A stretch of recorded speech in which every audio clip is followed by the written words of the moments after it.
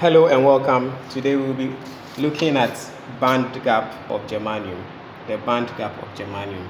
Now, this is our power supply. This is our Hall effect module, right? Hall effect module. Now, for the connects are multimeter, digital multimeter. For the connection, we connect one cable to the 12 volts. One cable to the 12 volts of the power supply. Then we connect the other cable to the 0 volt of the power supply. Now we come to the Hall effect module. We check the back, right? The back. We connect the 12 volts. The 12 volt cable, the 12 volt cable from the power supply to the 12 volt behind the module. We do the 0 here to the 0 here, right? So the next thing we do,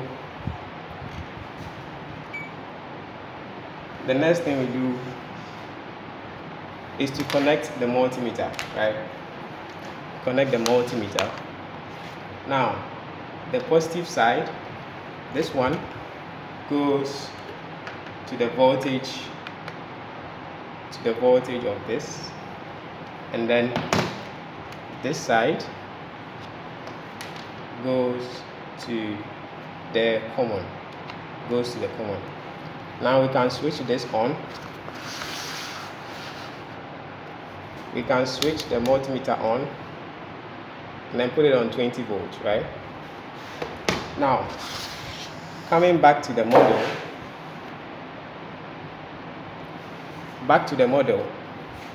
we have to set the current at 5 volts, right? So we use this to change the knob as to whether we want the current or temperature. See, so when you press this, it goes to temperature. When you press, it goes to temperature. When you press, it comes to current. Now we are using 5 milliamp, right? And then the unit here is already milliamp on the current. So on the current, we use this to adjust, right, to 5.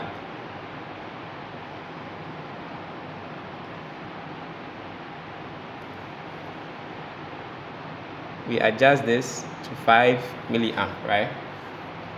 We adjust this to 5 milliamp.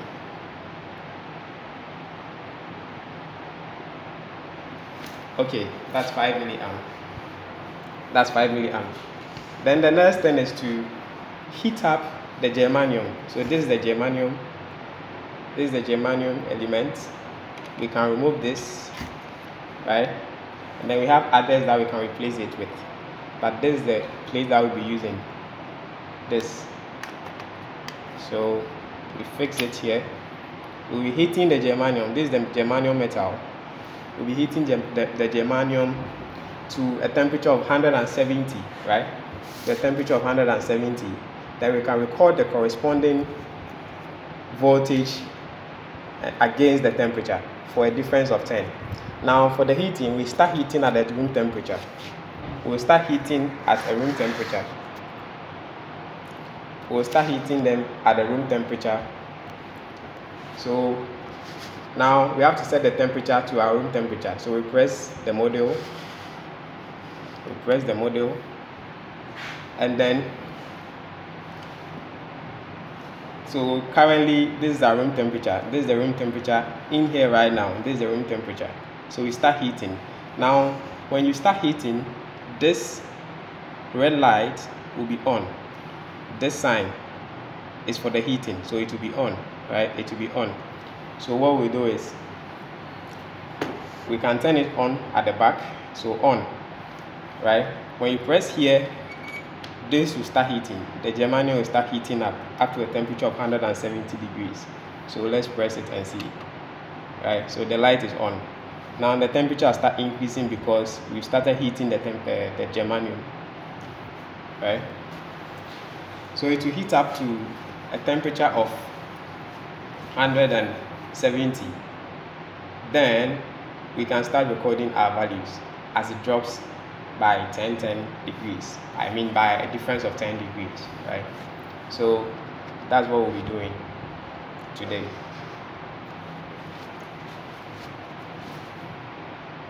So when it gets to 170, it will stop by itself. Then we can start recording our values on the table. So this is how the table is supposed to be. This is how the table is supposed to be. The first thing should be our temperature. We record our temperature values here with a difference of 10. So we can start from 170, 160, 150 in that order to where we started from. Then we can convert the temperature into Kelvin, right? Then we can take absolute temperature, right? The absolute of the temperature, 1 divided by the temperature. And then we can record the voltage as well on the multimeter, right? We record the voltage on the multimeter. Now we can indicate the voltage by using U, right? We can use U to be the voltage, and then the unit should be the vein, right? Then the next thing on the table should be our conductivity, right? And then our conductivity, this is how you find it. L times the current times the area times the voltage should give you the conductivity, where the L is the length of the germanium specimen, right? And then the length of the conductivity. Now it has gotten to 170, so it's dropping, right? So you realize that whilst this decreases, there's a change in voltage, right? So when it gets to 160, we record the corresponding voltage. When it gets to 150, we can record the corresponding voltage. When it gets to 140,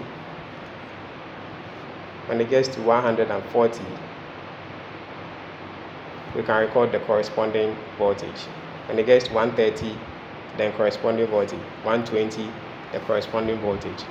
So this is how we record the values for this experiment, the band gap of germanium, right? The band gap of germanium. Then we can use that one to plot a graph. So the graph will be the conductivity, where the unit should be ohm meter, right? The conductivity, the unit should be 1/ohm meter, right? Against the inverse of the absolute temperature. Now, this is the original equation for the whole experiment. We'll be plotting this against this, right? We are plotting this against this, meaning that if we are comparing it to an equation, a linear equation, right? This should be our y, this should be our lx, and then our gradient is supposed to be this, because we are plotting this against this. So this should be our intercept, where the graph looks something like this, right? So this should be our intercept, and then this against this, and then we're also plotting this against this. So this should be, the whole of this should be our slope. Now after finding the slope, we have to equate the value of the slope to this. So for instance, if you get 10, example 10 to be your slope, you equate the slope value to this. Then this is k, right? K is the Boltzmann's constant. So our slope equals to the negative e, right, over 2k, where our k is Boltzmann's constant. So this is Boltzmann's constant, right? And then there is a constant as well. And then this is what we are finding, right? The band gap, the conductivity. And then also this is our slope, right? So the value of the slope will be here. So this is the only thing left that we'll be finding, which can help us get the band gap of germanium. Thank you for joining my channel. Bye bye.